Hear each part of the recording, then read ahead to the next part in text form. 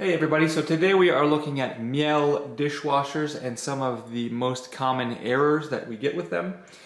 So today we're going to talk about error F52 on your Miele dishwasher, and error F52 is an error that simply means that there is too much foam in the dishwasher.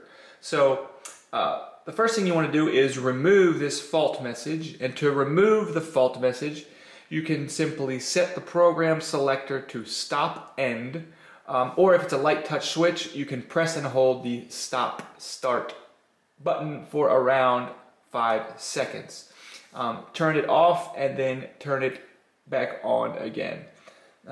Also, one of the things that can create too much foam, so if you're using a tablet detergent that already contains rinse aid, you can select the Combi tab function if it's available on your particular model of dishwasher. So that's how to remove the fault, and hope this video helped you. If it did, go ahead and please leave a like under the video.